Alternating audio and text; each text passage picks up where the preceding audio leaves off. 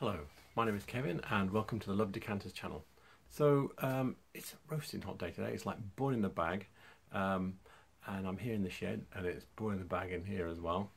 And yeah, so I thought I'd do something cool. You see what I did there? And so I'm going to do cocktail glasses because they're always cool. And most of the stuff I have is kind of like 30s stuff. So yeah. It is a very period thing. I don't know if really people are still doing cocktail. Well, I'm sure they are because there's cocktail bars and everything. But it's a 30s thing is where it came from. So I'm going to show you what it was like in the start. So I hope you enjoy this. So this is the first glass I'm going to show you. I don't know who made it. I've had suggestions it's Whitefriars, but I can't quite get that to match up. It's very stylish with a white base, white glass. Some people call it milk glass. There's no pontil mark on there. It's very nicely made. As you can see how it's made and everything. It's proper lead crystal. But classically 1930s. The Whitefriars one with the white bases, 1930s, 1933 I think they were making them. So I'm kind of guessing it's around that period. This is the first reference I'm going to show you, Whitefriars Glass, art of James Powell and Sons, by Leslie Jackson. And yeah, so these white ones I was talking about, here they are. And look at this, sort of like if you look at it from here down, it looks exactly the same. But the way this glass is attached, see there's a little collar there. It's not the same, whereas the other one, the glass actually goes over the edge that way and that way. So even if it was a wider glass, it would be, there wouldn't be this little lip here, I don't think. Anyway, so yeah, so I've looked in here. It looks like this, but there's something a bit different about it. Also, the online catalogues, I think there's like a 1931 and 1938, and this talks about 1933, and there's two big gaps, so these don't appear at all, so I don't even know if there's any other shapes that are like this. So I can't say it's like this. If I had hold of one of these and you're able to turn it over and look and see if it had a pontil mark, then you might, and get a better feel for what this was like, you might be able to say or not, but I don't think so, just based on this little picture. So here's the next glass I'm showing you. This one is made by Ekenas, it's Swedish. Designer is Greta Rumbug-Tell. And she worked there in 1942 to 52, I think. And yeah, so I like this because the cockerel is kind of very dynamic, swirly, moving.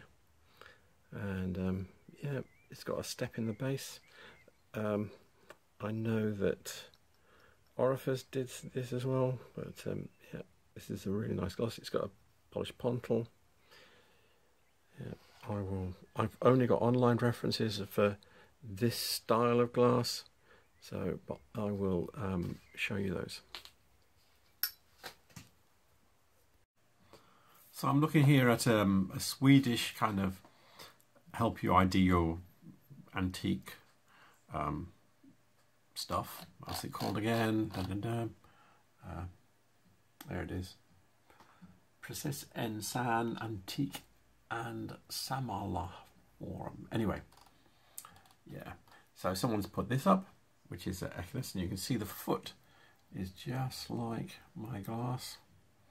And then as you scroll down, there is someone, a nice person that puts this on. Now, I have seen this as an advert, and I've been looking like crazy. I can't find it, but here you go. These are the glasses that are like my glass. They're slightly different shapes. There are more forms than this. I know it comes in yellow because if I bunt around on the internet, there are yellow ones for sale. And it tells you when Greta Rumbug-Tell was alive, and also when she worked at Ekenas. There you go. So I'm showing you another non-UK glass. This is Bohemian. It's cold painted, which means yeah, it's literally paint that's been put on there. You can see that it's like coming off in a few places. if I was to have a real shot at it with my fingernails, I could really wreck this quite quickly. There is no pontle mark on this, so it is hand blown. It is, I believe it. Oh no, it's not lead crystal. I don't think that is. That's a bit. Or if it is, it's very low quantity because it's a bit plinky there. So yeah, this is either pre or post war. It's very vague, but it's so nice. I just thought I'd dig it out and show it to you. It's so pretty. So here's a Stuart Crystal one from the 1930s. It's a real classic one with a look at the nice trumpet bowl. It's got little ellipses cut into it, and the stylised flowers, vertical bars. Yeah, it is lovely. The this is I said, a 1930s design. I believe it's designed by a guy called Liebe, who was the chief designer at Whitefriars in the 30s. There were other designers, but this is very one of his, just stylistically. And yeah, I do have the decanter to go with this, and the decanter is unusual in that the stopper has a trumpet shape like that. So it has like a ball and then the peg underneath, and the stopper, in fact the whole thing, so it's got a clear decanter and then a stopper with a ball and a trumpet shape thing, and you can actually see, if you look at my on my video on interwar conical decanters on the part 1, you'll actually see the decanter that goes with this. So the book I'm showing you here is British Glass Between the Wars by Roger Dodsworth, and yeah, here's the glass here that we were looking at. It's got a different pattern on it, but this is exactly the same shape. Apologies, by the way, I did say, I've just been looking back at what I said in the shed, and I did say that he was the chief designer at Ludwig and I was the chief designer at Whitefriars, and I did actually mean to say Stuart Crystal. So yeah, so that was a mistake there. But yeah, so the base of these, they come in amber and green. It's usually like a uranium green, and yeah, if you look back here, it gives you dates as well. So it's saying circa 1935, but then it tells you that pattern number 26801 introduced in 1934. So there you go, that's quite a nice tight date for you. So this little cocktail glass is Thomas Webb. It's a bit smaller than the others, got no stem at all.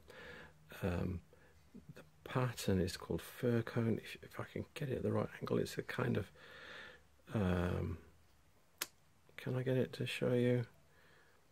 It's very subtle, but it's like a scale pattern, and yeah, with a purple base. They made these with the wave pattern as well.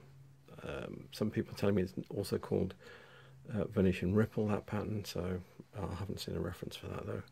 But yeah, it's a quite a sweet little glass. It's much thinner than what you normally expect from Webb. It is. Yeah, it is lead crystal. High pitched because it's quite small. Yeah, that's a sweet little glass. I do have decanters to go with these, and at some point I will do some stuff on Webb, and I'll show you all together, and jugs as well.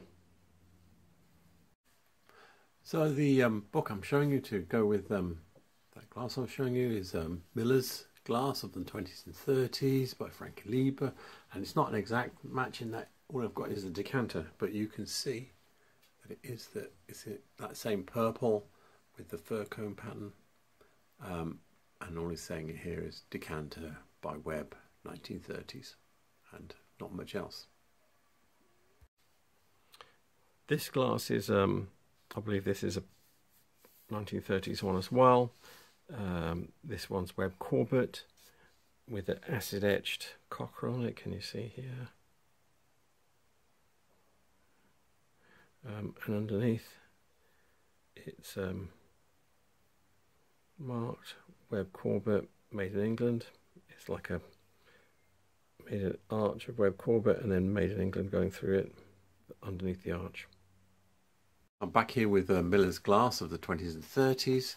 In the back it's got some marks, and here is the mark we're talking about. It tells you above, Webb Corbett Limited, blah blah blah. Mark used 1930 to 47. I don't have any book references for that glass, but at least I've got a reference for the mark that's on it. So this is a Thomas Webb glass.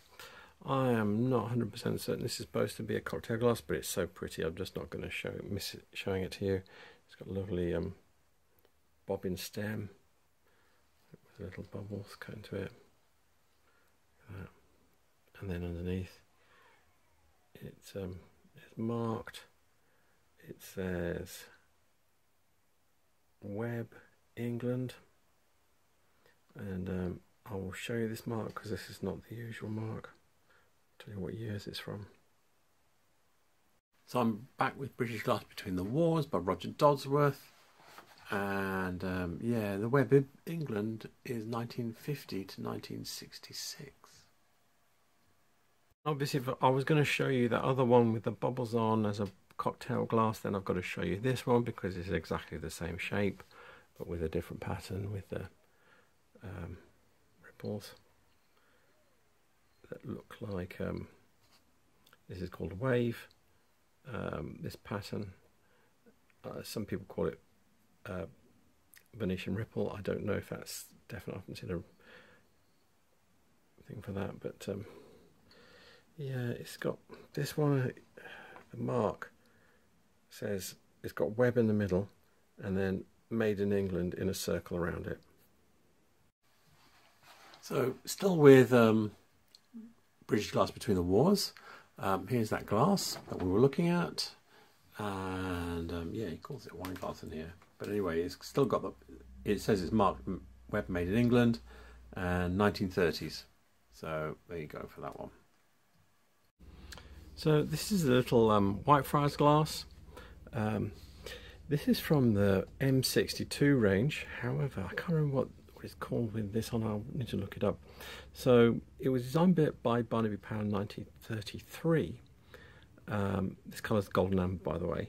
And then a few years later, William Wilson came along and put these lines to go on it to jazz it up a bit. And I don't even know which is the more common. I have the cocktail shaker to do, and I'll do a general video on Whitefriars M62 because I have decanters as well. So yeah, so it's a sweet little glass, and it is very small, but as it does actually go with a cocktail shaker, it's definitely a cocktail glass.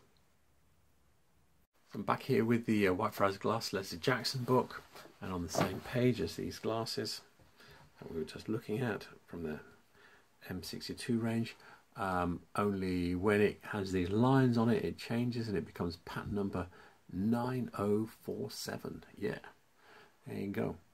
A real jump in nomenclature, I think is the word I use there. So there you go. So this is a bit of a 2-for-1. These are Stuart Crystal Stratford pattern, and yeah, they're not marked, and but they're really cool shapes.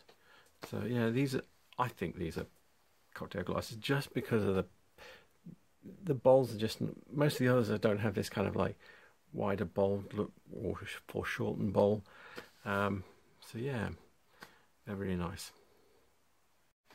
So here we are looking at the Stuart Crystal 1927 catalogue, and yeah, the Stratford pattern is here. There's more Stratford on other pages, but this is the shape of glass that we're looking at. Let me get it up close and see if I can see it better.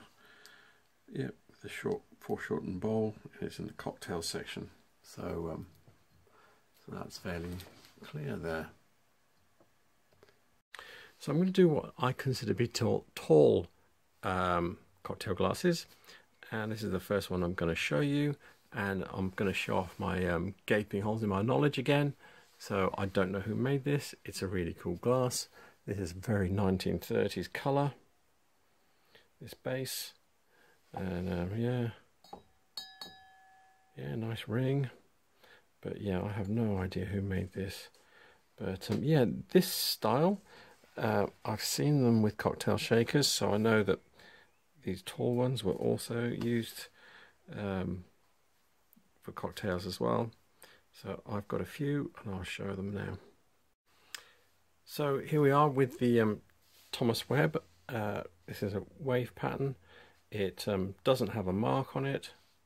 You can see it's wave because it's makes a square shape when you look at it from above, and you'll see this on vases and all sorts of other things. I think I previously mentioned it's also called Venetian Ripple by some people, but I need to find a reference for that. And here's another Thomas Webb one. This one is a bit like the, no, it's actually a different shape because it's wide at the bottom. It has a slight curve, so it's not as angular as the other one. This pattern is called Cascade, and yeah, there's no mark on this. This does come with decanters, and I will do a video specifically on this suite of glasses with these types of glasses and jugs and decanters.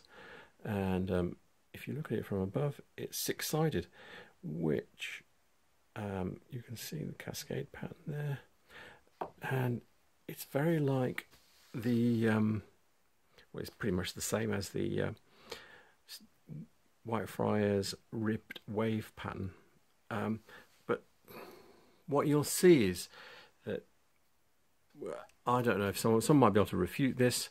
So I see this web equivalent of rib wave like this is always on tableware, and whereas the Whitefriars is always on vases and art bowls effectively, but not on tableware. You won't see it on glasses and things. Now someone might get me wrong on that, and I'll be happy to see that in the comments if I have got that wrong.